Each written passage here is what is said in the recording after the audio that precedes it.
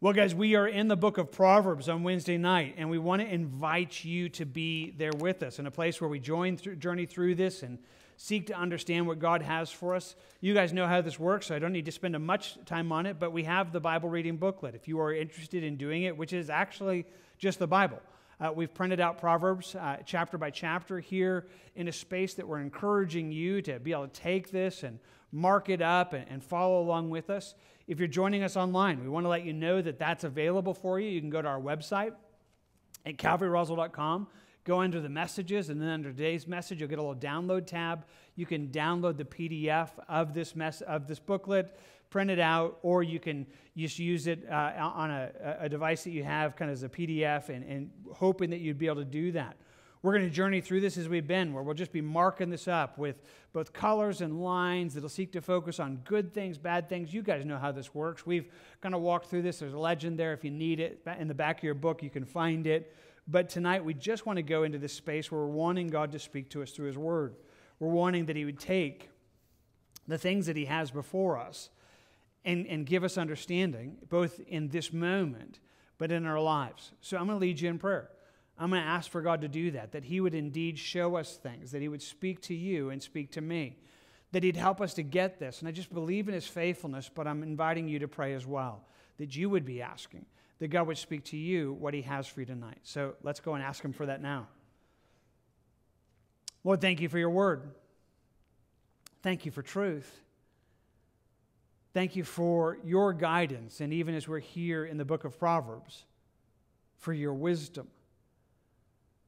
God, you call us to be a people that would respond well to that would respond well to your truth, that we would be those who are seeking to understand. You call us away from being arrogant, from being a scoffer, from being foolish and rejecting your ways. I just simply ask for that right now, that you would find us into a place that we are journeying towards growing in your wisdom, growing in your understanding, that we're not doing our own thing, going our own path. And to that end, would you open up these passages tonight in ways that we understand it, but in ways that speak very directly into our lives? God, would you help us right now? Would you help us right now to hear that and to hear it individually and even to lock even a single one of these proverbs very directly into our lives? God, would you do that in your favor, in your help, in your presence? We ask for it right now from your hand into this moment, and we ask for it together in Jesus' name. Amen. Amen. Wisdom. It is the subject matter of the book of Proverbs, and some have said that you could almost think about it this way. It's wisdom for living, that it's this place where God is seeking to show us how to actually live. It's not the kind of thing that just brings us head knowledge. The book of Proverbs isn't this place that takes you into, PhD level kind of, just debating about things that isn't always even actually in the middle of life. Proverbs isn't that. It is a space where it talks about exactly where we are, how we're walking through it, and inviting you and I into a place where our lives would be flowing in that direction. And so we're working through Proverbs. Again, you guys know how this works. As we journey through it, the Proverbs, each one can be different, working through the chapter. And yet the theme of it all is to bring us to a place of the way that God would have us to live our lives, that He would meet you and I in wisdom. May He do that tonight. Well, we join where we picked up last week. We made it through verse 14. We're in verse 15, kind of an odd one just to begin with, but we'll begin there because that's where we left off. So verse 15, laziness casts one into a deep sleep, and an idle person will suffer hunger. Laziness. Quick pause and just understand this. Laziness is a constant focus in the book of Proverbs because certainly one of the things it speaks to us is the danger. The danger of one who would live a life of being lazy. Don't think we have to have huge definitions of that. We know that. Probably all of us struggle with it some struggle with it more. But there is a place of just making sure that we have it valued. That God would say, okay, you just need to see it and say, here's what laziness do. It would cast you. It would cast you into a deep sleep. It's almost as if laziness creates more laziness. Laziness kind of just begins to just draw into this space where it would become hard. And he just says it will cause that person to suffer hunger. That this idle person who is lazy will find themselves without. Again, Proverbs just comes to us to make sure that you and I would set it. And it's as if in many ways that this kind of proverb kind of becomes almost a compass in our life. Almost a place that if you kind of are journeying through life, you would be able to look and say, okay, to be faithful, to be industrious, to be about the things that God has for us. It's this direction, but to go the wrong direction is over here. And just to kind of say, okay, which way am I orienting in this? That in one sense to look and say, okay, laziness, it's a pull that would take me down a road that would be destructive. It's really, really important. Again, we've talked about it a bunch so far already in Proverbs, so I just quickly highlight it and say it this way. If you believe this, then you will recognize that you are fundamentally going against the direction that our world is going in. Our world is championing laziness, almost saying, hey, like that would be the ultimate life. If you could just be lazy, that is life at its key pitch, and it's just not so. It would be emptiness. And he just invites us to see that. All right, so leaving that, we'll get a little bit more in the chapter as we keep going, but go on to verse 16 on the next page. He who keeps the commandment keeps his soul, but he who is careless of his ways will die. So the positive thing that it's holding out is one who keeps, holds to, believes in, trusts in, keeps the commandment. He says if you do that, you keep your soul. You keep your soul. He who is careless of his ways, that you, in that sense, you find yourself not doing that, will die. Well, you gaze into this, in one sense, it's not that hard to understand, but there are a few things just to make sure you lock your brain around. First of all, it might be interesting just to note the way it says it in the singular way. It doesn't say, now he who keeps the commandments, it says those who keep the commandment. Just an interesting way to say it. I think I could make a good argument that he's talking about the commandment, the great commandment, which is to love God. Jesus says, hey, it's the great commandment. And the second one actually connects to it, and everything in the Bible flows from that he's simply calling us to that he would say, okay, this is that. Certainly that's what he's pointing to, and he's kind of telling us, hey, this is what you need to keep. It's the commandment. It's what God has for our life. He says, if you keep this, if you keep what God has for us, you keep and you protect your soul. In contrast, he who is careless of his ways. Now, it's one of those interesting Bible questions or Bible student questions. When it says, is it his ways? Is it our ways or God's ways? Well, there's probably both some truth there. If you're careless of life, if you're just focused on where you're going, it's a carelessness, so it will go there. But it's probably better understood as God's ways. That if you are careless in understanding what he has, careless in the commandment, which is kind of what it's talking about in this passage, if you are, treating that carelessly, he says it'll destroy you. I like the way the New Living Translation kind of puts that together. It says, keep the commandments and keep your life. Despising them leads to death. Hey, if you hold this will keep you. But you despise God's word, you are careless with it, it's going to bring about destruction. And he just invites us to that we would be those who value it. Because it's not just a secondary thing. It's not just something that's, hey, Bible reading and being serious about the Bible, that's, something for Bible nerds or anything like that. No, it's like, it's your life. It is your very soul. It's you. And the Word of God speaks into that. And there's a place where you and I are meant to just know that and to be people that love the Word of God, keep it, and seek to walk in all that's there. Certainly God would call us to that. And simply he's inviting you and I into that space. All right. Well, verse 17. He who has pity on the poor lends to the Lord, and he will pay back what he has given.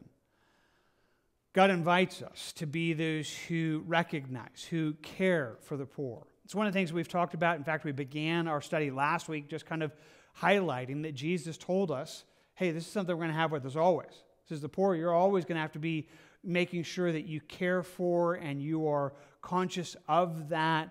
And he just simply invites us to understand it this way. If you do that, if you honestly have a concern for those who are poor and even kind of reach out to them and show pity to them, he says, you're lending to the Lord, which is a fascinating way to say it.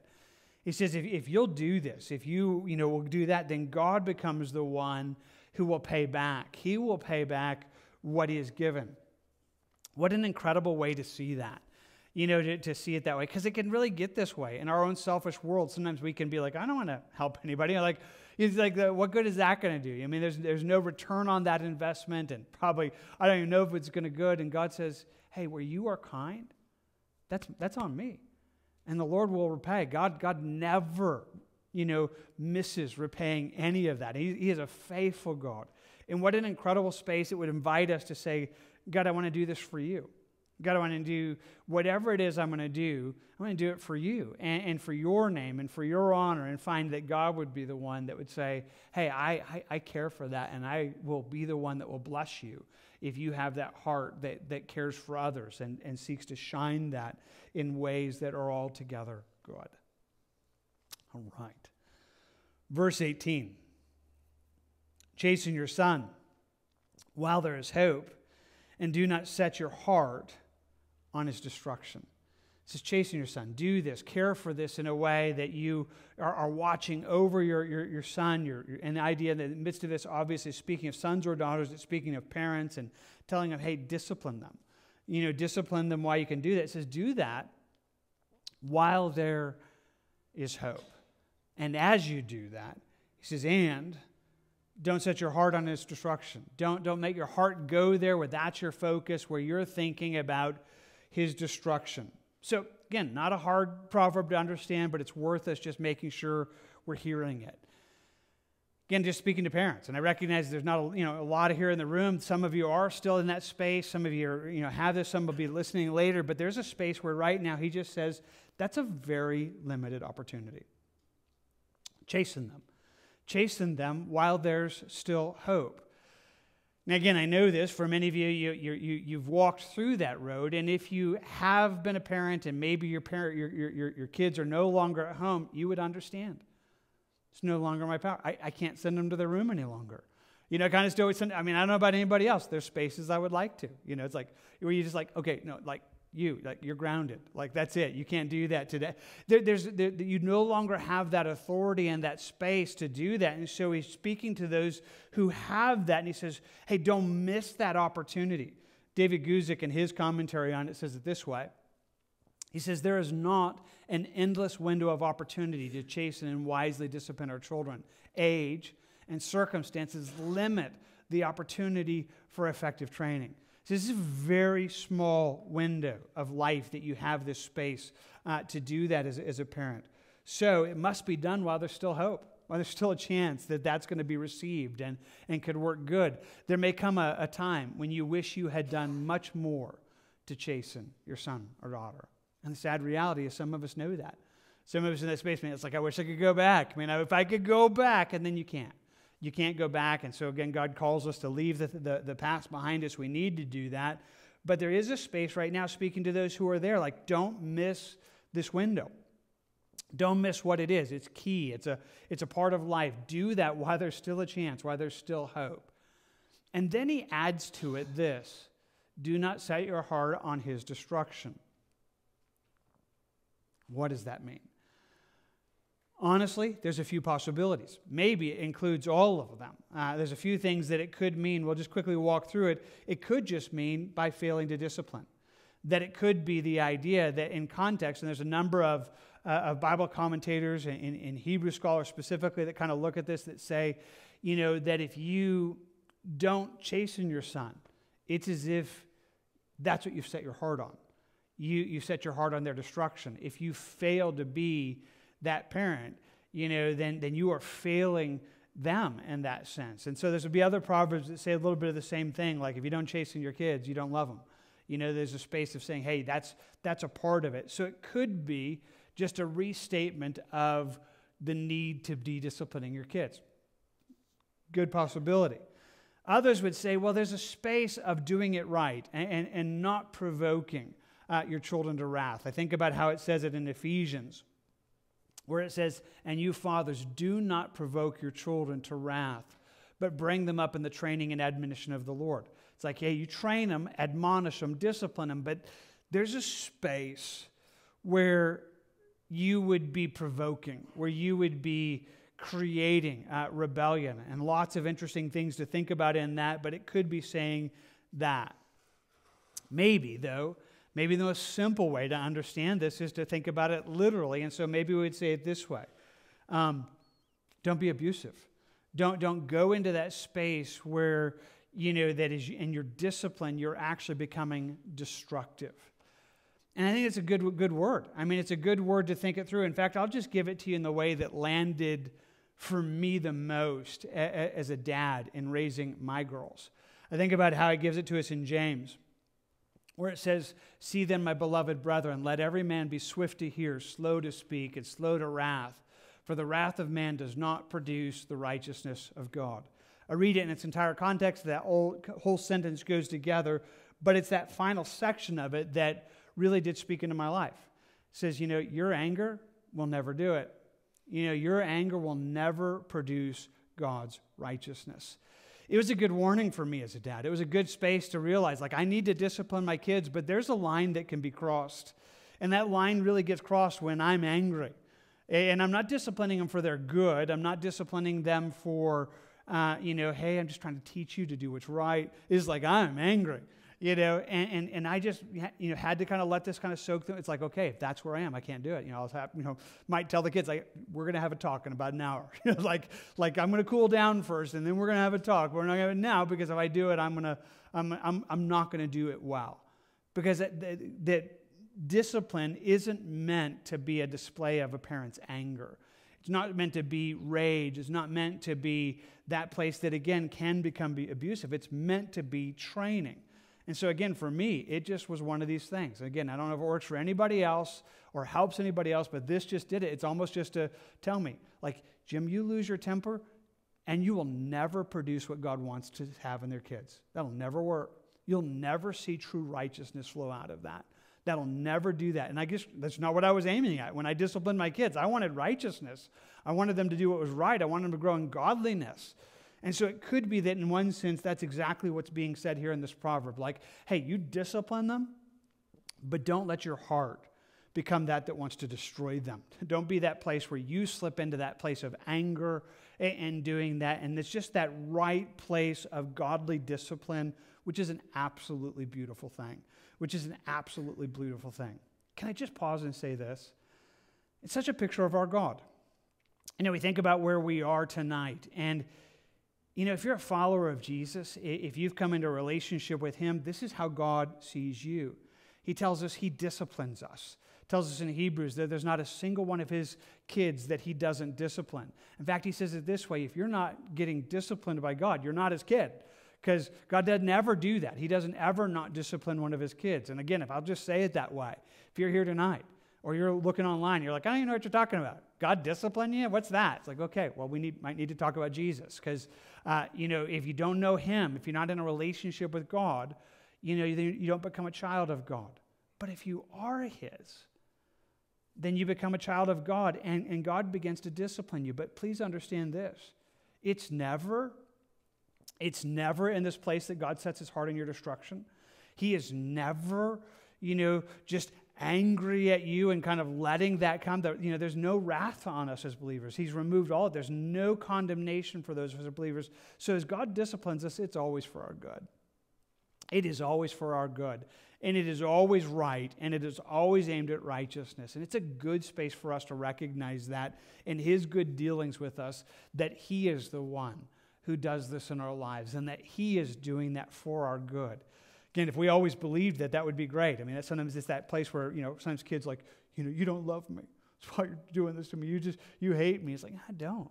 But I mean, it's one of those places that kids can feel that way, but sometimes so can believers. Sometimes believers who can feel like God's disciplining, and we just, immediately flip the switch. It's like, man, he hates me. He's so angry at me. It's like, no, he is not. No, he's not. If he's disciplining us, it's always for our good. All right, well, flip the page. Verse 19. A man of great wrath will suffer punishment, for if you rescue him, you will have to do it again. Great wrath. By the way, I think most of you know this, so I don't always, I want to say the same thing every week, but one of the nice things about the New King James Version is it, gives us a place of what's actually in the text. And we talk about it every now and then, but the Hebrew Bible, as it's translated into English, sentences are different, structure is different.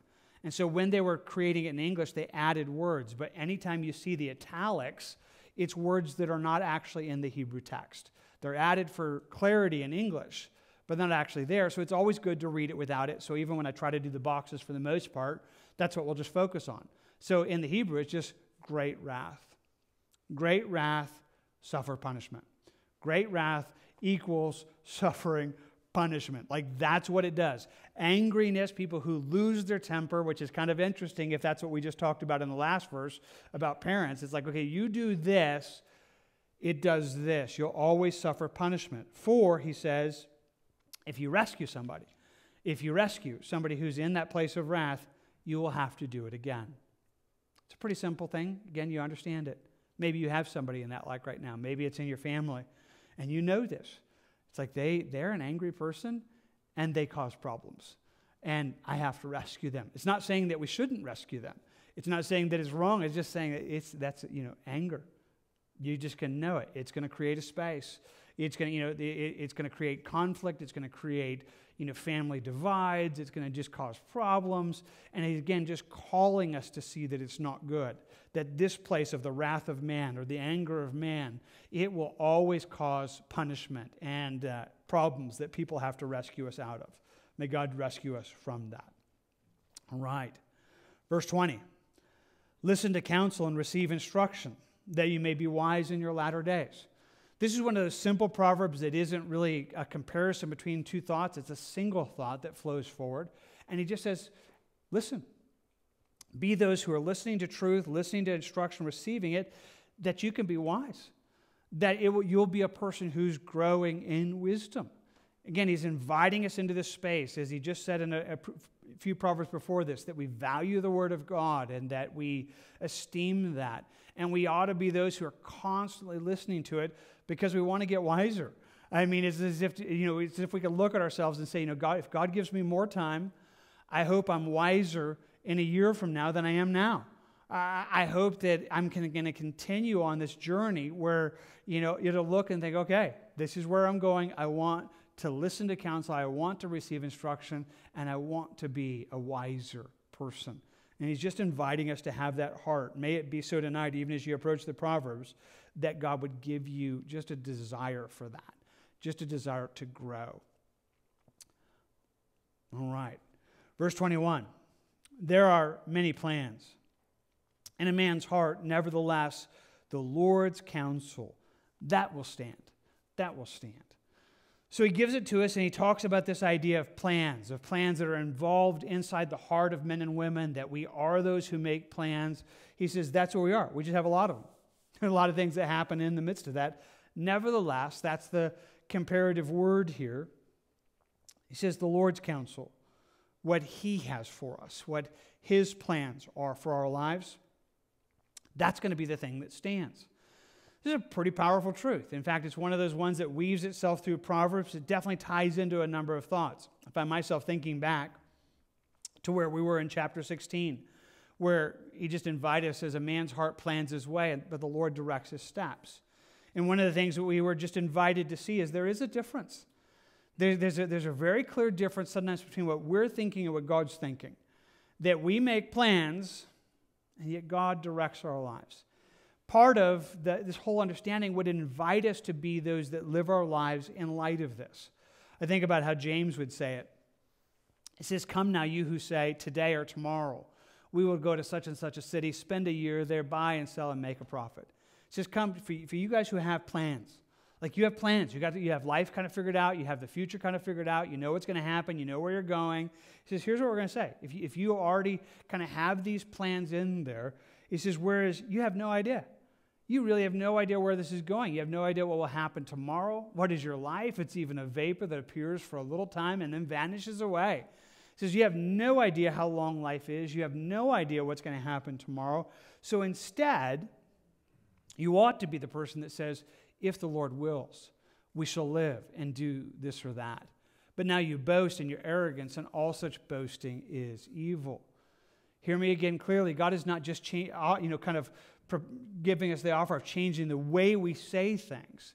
You don't have to say it this way all the time, but it needs to be in your heart. He says we ought to be those who, we make plans. In fact, in this text, you can still see it. We still are going to say, okay, if God opens that door, this is what I'm planning to do. I'm planning to do this or that. That's just the way it works. We are always doing that. There's not a wrong space that we live and make plans, but we should be those who always recognize God's will overrides. Here's what I'm thinking is going to happen this week, but if God has a different plan, we're going to take His plan. Like His plan is going to be the thing that lands in this. This is going to be the places that goes there. And so it would seem here in this verse, He's telling us the same thing. He says we got a lot of them. Got a lot of plans in there, got a lot of things happening there, but it's what God has. It's what God's counsel is, that's going to be the thing that ultimately, leads and would draw in our lives. And so in many ways, again, He's calling us to orient our lives this way. And again, He's calling us to live our lives this way. See, again, it's not a guarantee that you're going to walk in all of God's counsel. It's not a guarantee that you're going to walk on all of His plans because, again, that's what sin is. Sin is a rejection of God's plans. It's a way of saying, hey, I'm going to go my own way. I'm going to do my own thing. And so He's calling us to be able to say, I don't want to do that.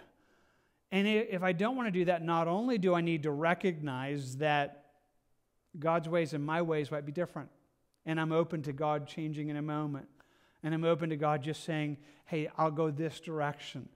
But to live our lives desiring to seek that.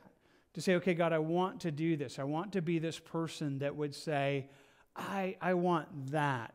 Almost as if you could say, okay, I'm going to choose between my plans or God's counsel. And where the two would be different. It would be like, I'm going to take Him.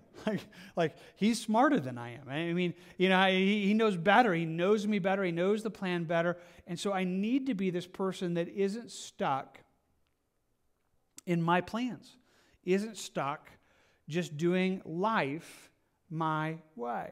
Again, there's a dozen applications of this, but I'm just inviting you to it. I'm inviting you to it not just in a way that you would just own this as a truth. It's like, oh, that's probably true. But into a truth that would affect your life, into a place that you're asking for God's will. That daily you're praying, even as Jesus taught us to pray, Lord, your will be done on earth, not mine. Like, you show me what you want. Like, I'm open to you changing, you interrupting, you going in a different direction, and I want that. I want what that is. And to humble ourselves there. Again, James says if we're not doing this, he says you are arrogant. You are arrogant, boasting high against this. And so this again calls us into this space of both humility and openness and dependence, and just this beautiful place of wanting God's will in our life, wanting what God would have for us, and certainly what He would long for us and everything that's there. And so He's inviting you and I into a space that we would live there. May it be so for you. May it be one that you would look and say, that's what I'm trying to do. That's a good verse for me because that's exactly how I want to live my life. Turn the page. Verse 22. What is desired in a man is kindness, and a poor man is better than a liar. What's desired? What's wanted is the idea kindness. He invites us to be a people who are that way. And he says, it kind of as a comparative word there, a poor man, to be poor, that's better than being a liar. That's better than going the opposite way. So again, this one giving us this place where we're looking at things and saying them very, very different. What God is looking for is kindness. Now, the Hebrew word is chesed, and some of you would recognize it. It's a very powerful Hebrew word that is hard to translate. Sometimes it's translated love or loving kindness. Sometimes it's translated mercy. Sometimes it's translated as here kindness, and it just kind of encompasses all of that. That there is this sense, here's what I want.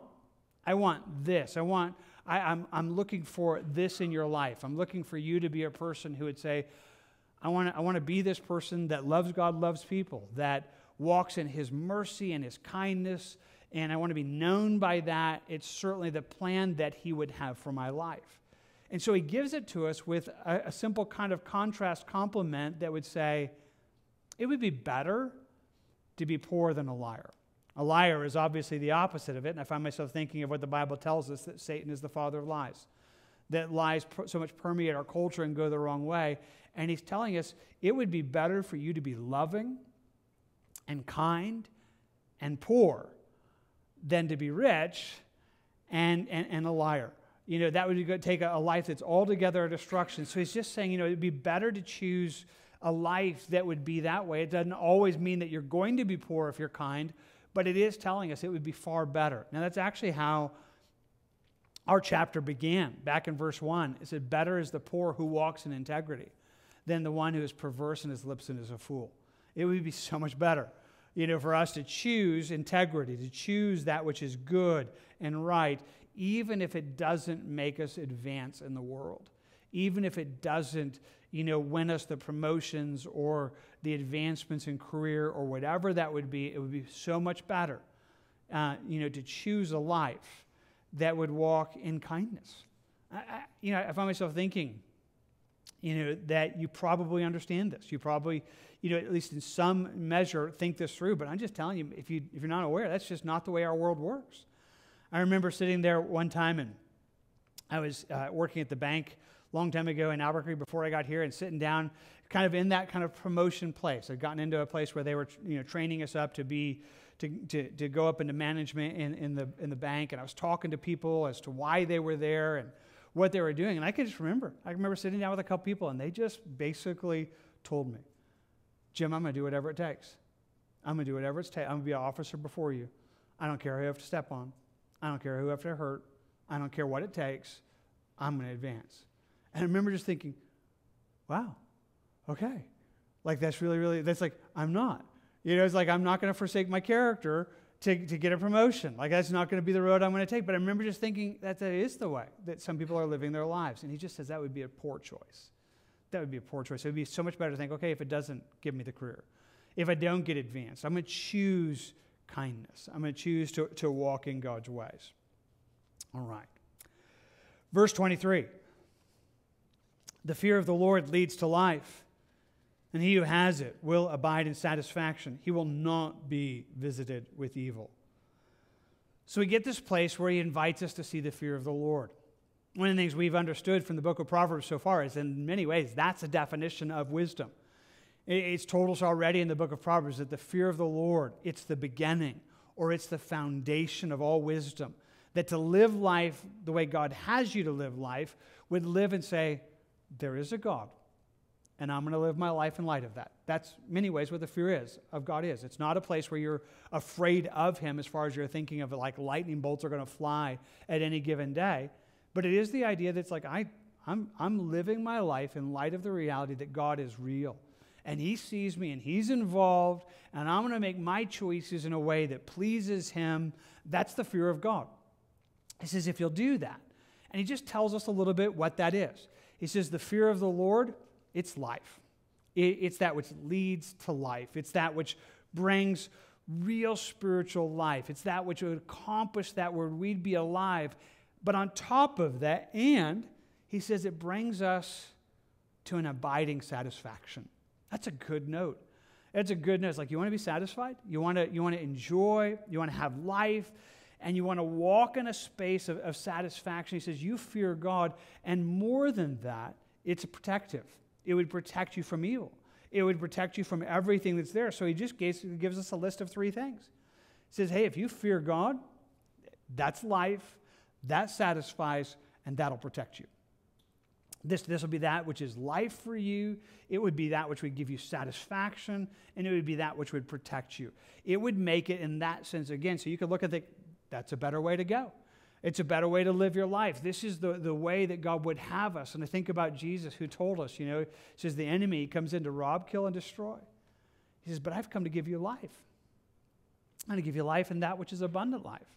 This is the road where this comes. This is the space where it is, where we should value it and say, that's the choice I want. I want to live my life day by day in light of this reality that God is God and his ways are right and his ways would work good in your life, in my life, to draw us to everything that is there. This really is, again, the heart of Proverbs. It's the heart of everything that would be there, and say, this is what would make it so good. And oh, how long that you would discover it to be true.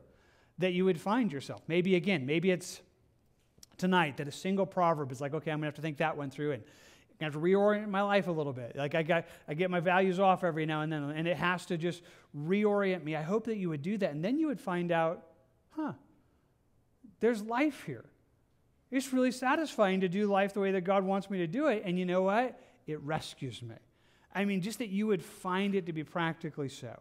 I hope you do. Hope that you would discover that even in real ways. May God work that in your life and mine. So verse 24 takes us back to laziness. It says it this way: a lazy man buries his hand in the bowl and will not so much as bring it to his mouth again. It's a funny one. I just want you to think about it. It says, here's this lazy person, someone who's walking in unbiblical laziness. He says, here's this person, and there they are. It's like they have their food in front of them. They bury their hand inside the bowl, and then just so, lazy in the midst of it, won't even bring it to their mouth again. Now, this is obviously very probable, just hyperbole. It's meant to be funny. I mean, it's meant to, I don't know how good of imagination you have. I just want you to try to imagine it. I mean, just looking at somebody there, and there they are. They got their morning cereal. I don't know. It's there in the bowl, and they got their spoon, and they put it in. It's like, I don't even want to live. It was just, I'm hungry, but I don't feel like feeding myself. Like, would somebody feed me? Somebody just scoop the spoon. It's like, what a crazy thing that would be. It's like, it's right in front of you. I mean, we're not even talking like, go out and cut down a tree or something. I mean, it's right. Your hand is in the bowl, and yet what an incredible just sorrow that would be. And that's in many ways what laziness would be. A place where, it's not always that, God's inviting us to live some hard life that would be, it's like, it is right in front of you. Eat it.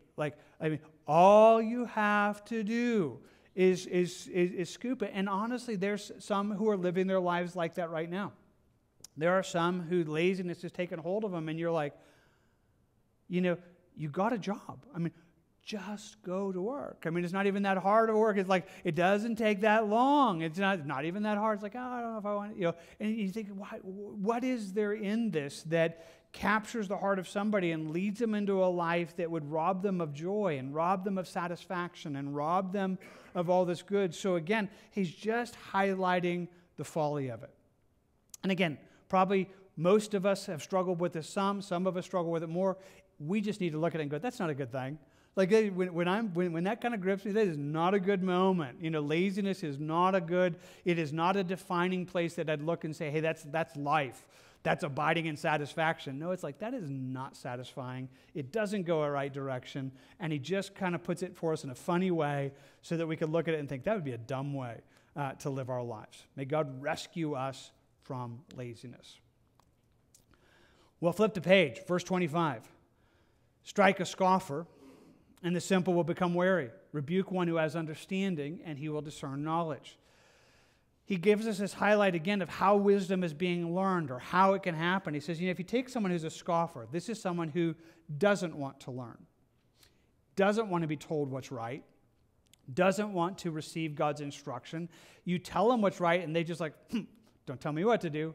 Don't tell me anything. You can't tell me what's right. He says you do that, and you try to confront somebody in that, you strike them. They just become wary of even like listening to you. Like, I'm not going to come around you. I'm not going to, they're not learning from what you're saying. They're just pulling back from it. In contrast, rebuke one who has understanding. Someone who is growing in understanding, growing his ways. He says they'll discern knowledge. It doesn't even take that. And again, if you can kind of catch the contrast, it's as if you're looking at somebody who is doing poorly, and we've gone way past the just speaking to them. Now it's striking. Again, I'm just thinking of this as a parent, so I'm just assuming that for some of you parents, you'd be in the same place.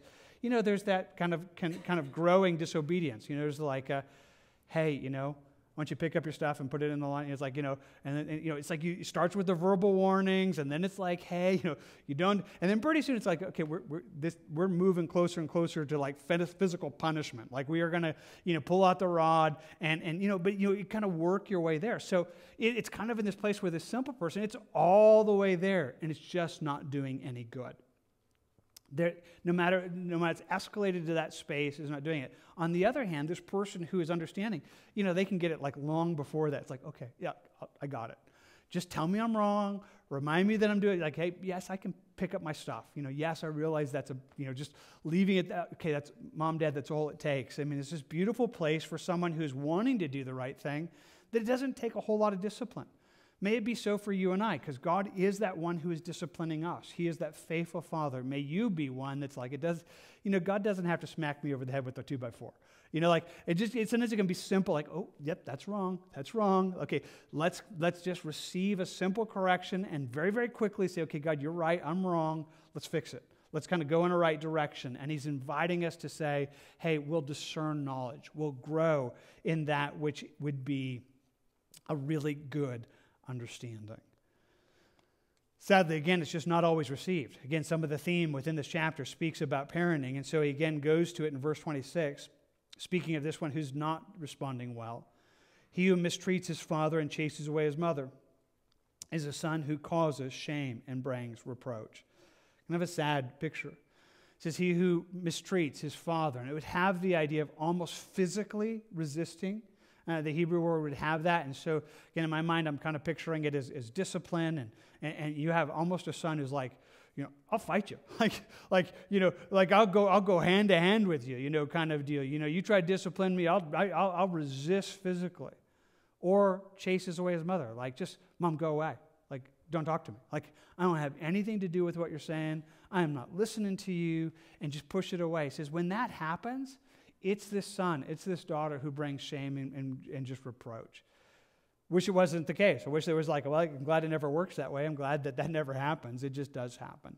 But sometimes it's just helpful to see it. So that's what it is. There's not a good thing in this disobedience. To have someone who is, kind of in the light of the previous proverb, a scoffer, who won't be told anything, who will resist all things. It's just a heartbreaking picture of one who would walk away from that and bring shame and reproach. It happens in families. And again, if we're thinking about it this way, we're thinking about discipline as it applies to us as children of God. Sometimes it happens in God's kids. Sometimes for God's kids, like that's a shame. That's a reproach to resist God's discipline. It really does bring in sorrow in that. May God rescue us from that. May we not be people that are there, and may God comfort you if this is where you are. Sometimes that's just the hard place of being a parent, is having to walk through this, and some of you understand that well. Turn the page to page number 10. We get Proverbs 19, verse 27.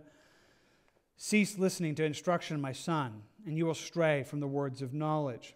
He invites us to see this and just tells us if we stop listening, he says then you're going to stray. You're going to stray from the words of knowledge. This is a really important understanding. Now, we've talked about it from a couple different angles tonight. We've already said that we need to be the one who would say, I'm open because I want to, as my years go on, I want to get wiser. He says, if you listen to wisdom, you'll become wiser and wiser as the years go on. If you're in that place of receiving and valuing and that fear of the Lord and all that's in there. But now he just gives us an interesting principle that's just worth making sure you understand it. For the Christian life and Christian knowledge never remains static. You are either growing, or if I can say it differently, you're shrinking. Nobody ever stays the same. Nobody ever stays the same. You never get to this place of spiritual maturity where you've like, okay, I've done enough Bible reading, I understand enough truth, I memorized the verses I was supposed to memorize, and so now I'm just going to coast out the rest of my life, at some, level of spiritual maturity. So it's not the way it works. Stop listening, and you'll start going down. You'll start straying away from the words of knowledge. It will diminish in your life. Lots of reasons that it's so. Think about what Paul tells us. He says our flesh is actually growing corrupt. It says that the struggle that you have between the spirit and the flesh that Paul talks about in Galatians, it's actually getting worse. So if you're not growing, the flesh is going to be winning. Like you're going to have to keep fighting. There's no way to do this without growing. Add to that, it's our own kind of just weakness. I think about, one of the statements people say, I learned so many things. The problem is I just, my brain leaks. It's like it was there a moment ago and then it's gone. Like what happens to that thing? Well, there's lots of reasons it happens, but it's a simple statement of fact. If you're not growing, then you're shrinking. If you're not moving forward in Christ, then you're going to be moving downward. Now, good move for you being here this evening. I would assume that you being here this evening and diving into the Word of God tonight is you saying, I want to grow. Like I'd like to get wiser. I'd like to get a little bit smarter. I'd like to be more godly. Good move. Just know this. You can't ever stop. You can't ever stop. Because if you get to the place where it's like, yeah, I read the Bible. Yeah, I used to go to church. It will go the other way. It will not stay that way. And some of you know people like this. I know that for some of you, you're like, yeah, I used to know this person. And it's like, boy, we read the Bible together. We did, and then they just, for a little while, they seemed like they were there. And then it just slowly ebbed away. And they just began to stray. They just began to move astray. There's no other way about it. There ought to be a place that for you, as it is for me, that we'd look and say, okay, God, as much time as I have left in life, I don't know how long that is. Maybe I have months, maybe I have years, maybe I have decades. I will never outgrow my need to be in the Word of God and to be growing in His wisdom. I will never get to that space where I've learned enough. I will never get to that space that I don't need it any longer, because the only way that's going to help me to finish this life well, to do what it said earlier in the chapter, like if you'll listen to this, you can grow wise into your later years. The only way that's going to happen is if I just make that, kind of a priority for the rest of my life. And again, I'm looking at you guys and thinking that's probably where you are, but just in case you have any false notion of it, in case the lie would ever get there where you would say, there's spaces where you ought to be a Bible reader, and then there's spaces that you can let go. There's spaces where you can okay, I've read the whole thing twice now, or I've read the whole thing. You'll never outgrow the Scriptures, nor will you ever outgrow your need for it. So I just speak it to you again and just say, I hope that's the value you place on God's wisdom and God's truth, so you will say, I want to listen to instruction. I want to continue to listen to God's instruction, to the fear of God, and I know that I'll need that for the absolute rest of my life.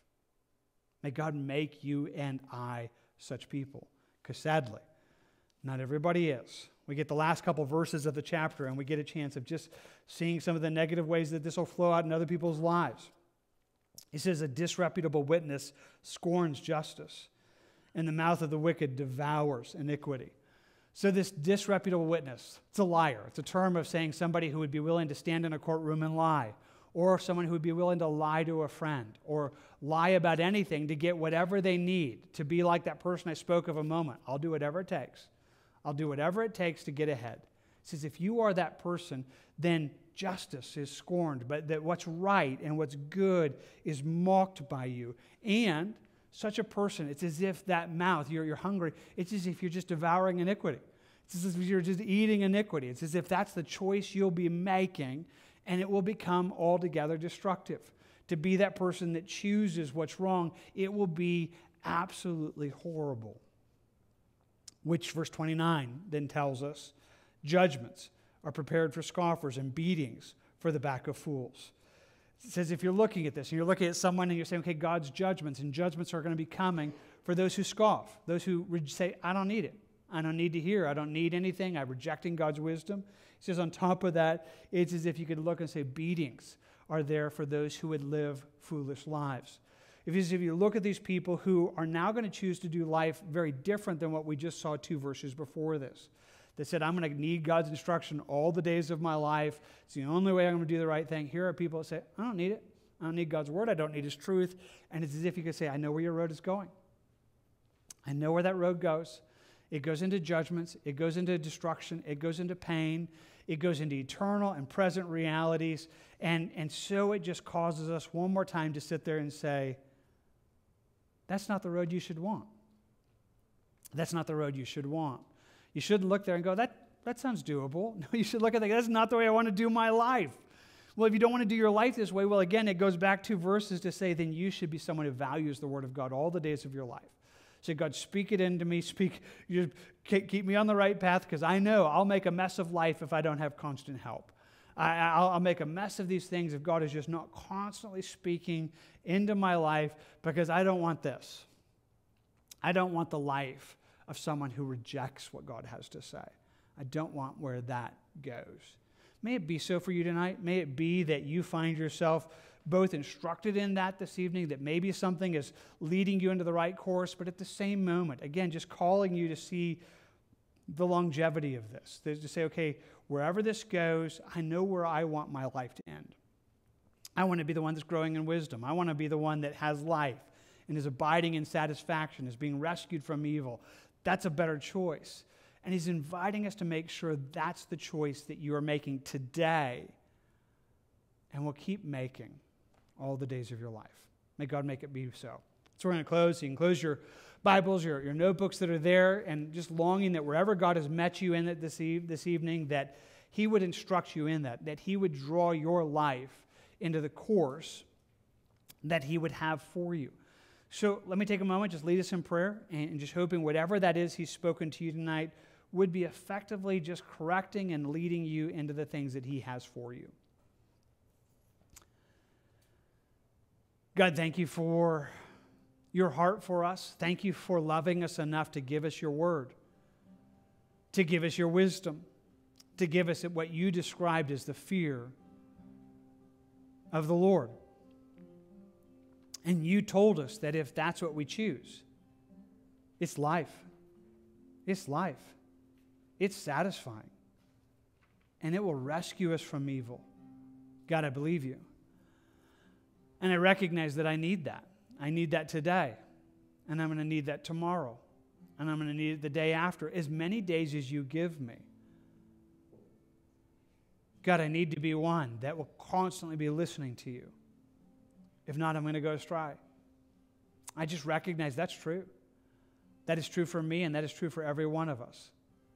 The only way that we can stay on course, the only way that we can keep from being in that path that's going to bring sorrow and destruction and judgment, is by you being our rescue. Thank you for your truth that is a light to our path, that would guide us in the right ways. Would you make it so right now? Lord, if there's a correction that's needed in us right now, if we're a little bit off course, if just our bearings are off between what is right and wrong, would you just correct that so that we're on course? Would you lovingly just correct us now? Thank you that you love us enough to do that, to discipline us with hope. And then, Lord, help us to keep receiving this the rest of our days. May we be such people that know that we need you every day. Know that we need your truth every day. God, help it to be that place of value in us right now. And God, thank you. Thank you for your goodness. Thank you for your truth. Thank you for your ways. Thank you that they're good. Now lead us in all that is. We pray for it together. In Jesus' name, amen.